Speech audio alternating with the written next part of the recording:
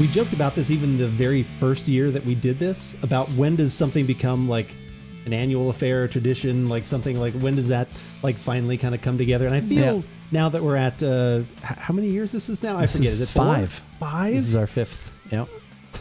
18, 19, 20, 21, 22, yes. 22. Do we count the COVID years? How does that work? Did we still Well, do we them? did this. We did them. Do they count for twice as many?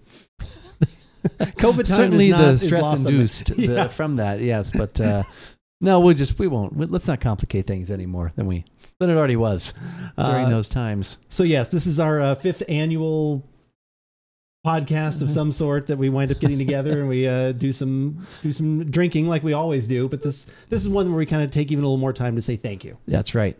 In the past, I've called this the traditional annual view. I don't know what it's been confusing. So I've changed it now, at least with your agreement.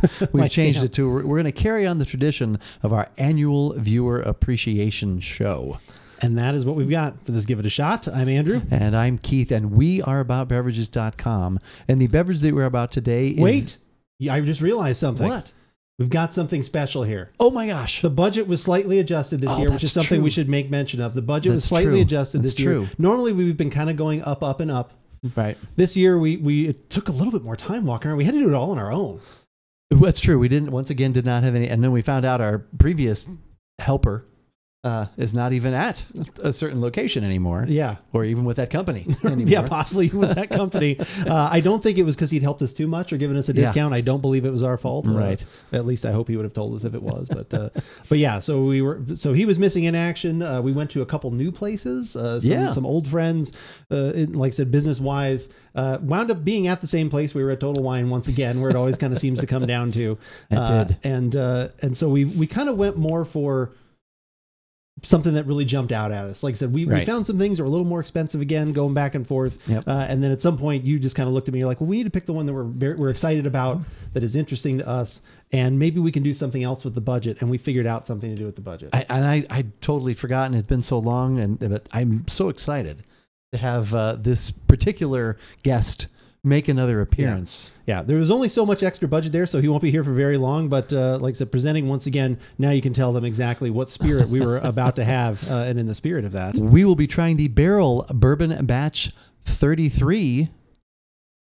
And Phil has returned here to help us out. Oh my God. Oh my gosh. Phil is here. He won't be here for long. Hello. He must be going. He must be going. He must be going very quickly. But as we can see, Phil is staring very longingly at our choice. I think he is equally as excited. He enjoys a high proof bourbon as much as the next person.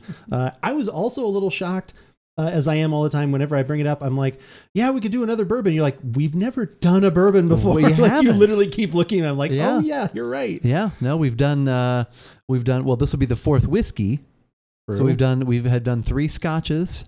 Then last year was tequila, and then this year we went back to whiskey, but specifically bourbon, which we have not done for one of these annual viewer appreciation shows. But that changes this year. That's true. Oh wait, just gotten a message from Phil Collins' agent. This is our time is up, unfortunately, with him. So we are going to have to say goodbye to him. Thank you, Phil. That's right. But thankfully, we'll maybe give him a little bit of bourbon at the end of the show. Take him home now. Yeah, we're going to take him home, and let's. I don't remember though. No, I can't. Always love a good bottle pop, right? That's always good, and that is a pretty good one.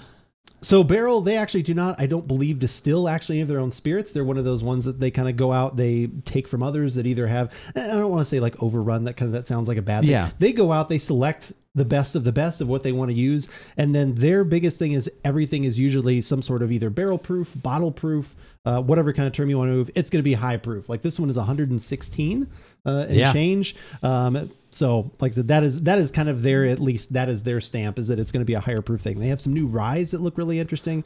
But this one, we kind of wanted to get back to the classic bourbon. So yeah, there were a lot of different choices that things that we went through. We kind of whittled it down, and then we went back and forth. We're trying to, like you said before, incorporating price and this and that and the other. Will we do 2 things? Should we, what was it? But ultimately, this was one, and the one we selected because it was hitting some of it was checking off some of the boxes for us there of things we wanted to try. I've never actually had anything from Barrell. You have. I have. Not this specifically. No, but not you've this had specific barrel one. things, but I haven't had barrel before. So yeah, I think everything I've had from them has either been very good to great. Like I said, so I have fairly high hopes for this one. So I kind of definitely backed this one a little bit when we were trying to make our pick. But some of the information, which is on their absolutely fantastic website, you can go and look at previous batch releases, look at this exact batch release. We'll have the link down in the show notes here if you're watching this archive up on YouTube. If you're watching it on our website at AboutBeverages.com, it'll be in all of those places.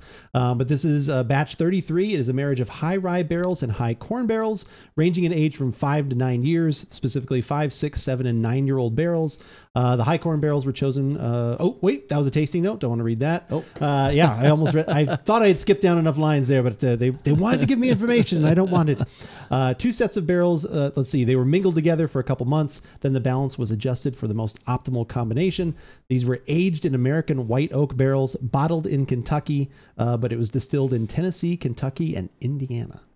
So there you go. There was another one that was very interesting to us that we almost bought. The Infinite? Yeah, there was an Infinite one, which if you guys find that one, that might be worth a try as well, because that one was distilled like in Poland, and like it was like there was more one that kind of across the globe. Arizona was part of one of them. Yeah. So yeah, there were several things that we picked, but ultimately, like, this is made possible because of all of you out there listening to us, enjoying what we do, subscribing, all of the things. We really appreciate all of your everything that you do to be with us, and all that you share with us, and we enjoy sharing with you. And unfortunately, we can't actually share this with you. We will share how much we hopefully enjoy it. We'll share that with you. Yeah, exactly. But thank you. We certainly do appreciate all the support throughout the year and every year, actually. All right. Well, cheers. Let's start getting into it then.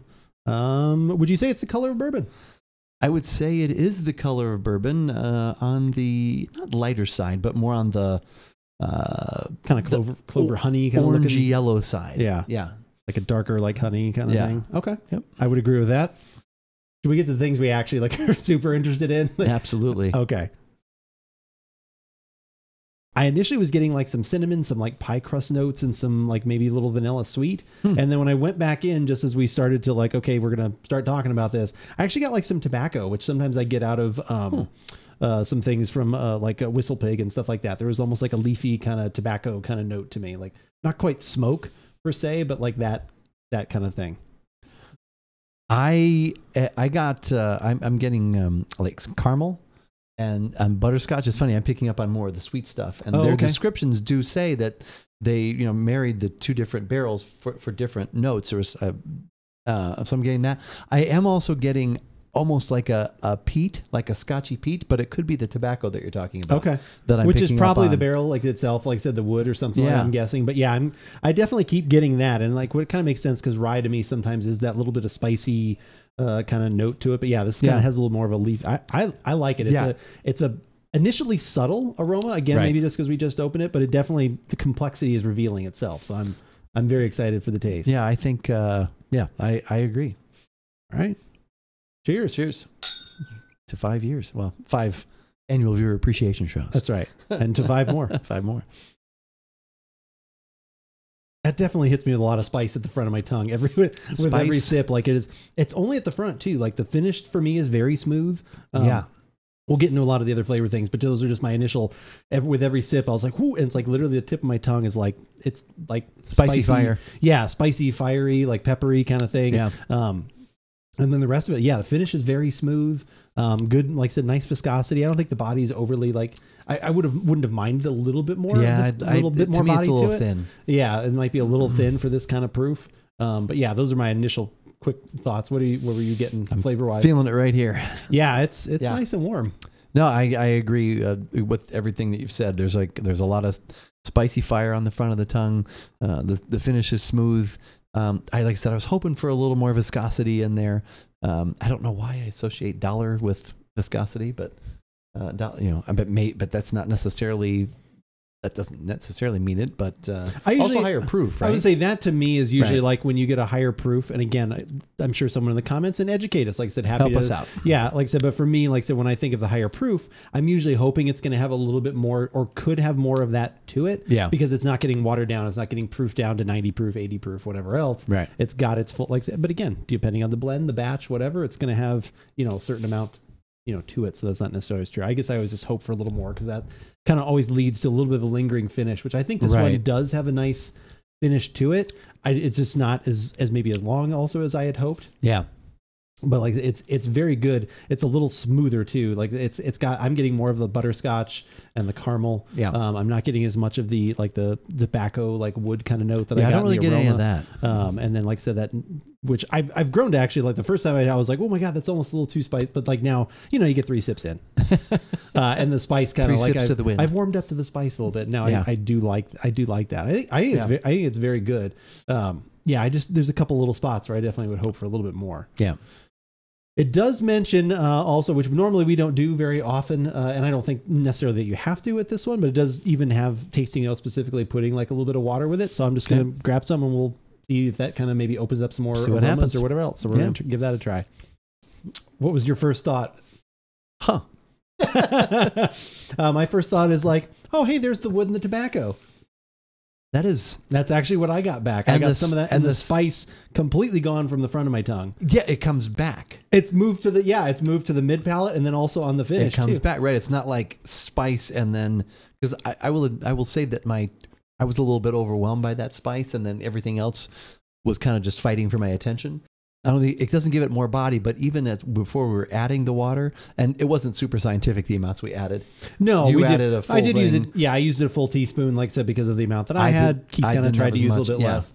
But even before that, I was feeling a little bit of like a slightly or oily feeling to the roof of my mouth. So it didn't have like necessarily the mouth feel, but it was leaving a little bit of an oily coating.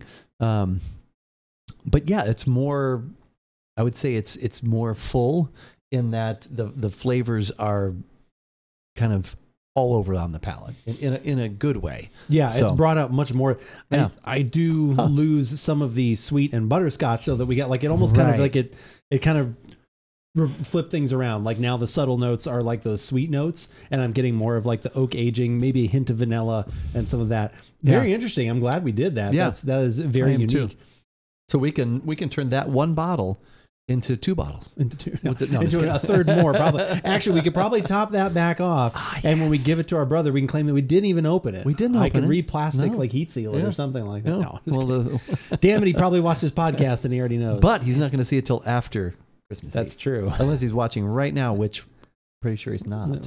Actually, he can't because we're not live. That's true. Yeah, exactly. It'd be very tough. If he was watching us right now, I think we'd all be more than a little bit surprised. Then he's got a camera somewhere. Could be. Maybe he also paid Phil Collins to be in here then as well. Yeah. All right. Well, yeah, no, I'm glad we did the reverse of that. Yes. I would have liked a longer finish. I would have liked a little bit more there. That's kind of what we've been very lucky with all the previous years. Yes. That we kept getting a little bit extra there and like sitting, we were just like, oh, and then this comes back around. Yeah. Whereas this is kind of like we got all the flavors that we did, and then the finish is kind of done. Yeah. So that's I would say that's a little bit of a disappointment. Yeah. Which is unfortunate. I blame Phil. Like I said, we could have budgeted a little bit more if we hadn't brought him back, I suppose. Yeah. So it's a little bit his fault though. But if you want to see any of the other ones that we have done for our annual podcast, like I said, a big thank you to everybody and your support. You can go find those at the website, AboutBeverages.com, or up on YouTube. Either one of those places will have them, along with all the other things we've done, all the other whiskeys and bourbons, scotches, waters, all kinds of things that makes us uniquely, I think, pretty awesome, is that we do try a little bit of everything. We do. So you can check those out there. If you only want audio podcasts, you can find those as well. Google Podcasts, iTunes, Spotify, all of those are great options. If you have a favorite podcasting app you enjoy using, just search for About Beverages. You'll probably find us there. And while you're doing that search, some other things are going to come up in that giant Google feed or Bing or whatever search engine you choose to use. It's going to come up. Netscape. Yeah, exactly. Yahoo. Any of those. It's going to come up with some other things too. Some social media type things. The social media pillars. The 3 pillars that we use. Yes. Which are TikTok, Instagram, and Twitter, which is the one that we use most often to keep you up to date on what's going on here at About Beverages. I guess I'm not going to be tweeting I will be tweeting later today that we're going to be going live. Which although we do. I didn't do that before this particular episode because we weren't live and streaming on twitch.tv/AboutBeverages, which we usually do most Thursday evenings around 5:30 Pacific. That's when we get together, hang out, try different things, usually live, and get to interact with the people who are in chat. Also, throughout the week, Andrew's going to keep you up to date on what he is doing in the gaming world and what he's going to be drinking while he's doing it. So for all the latest at About Beverages, follow us on Twitter.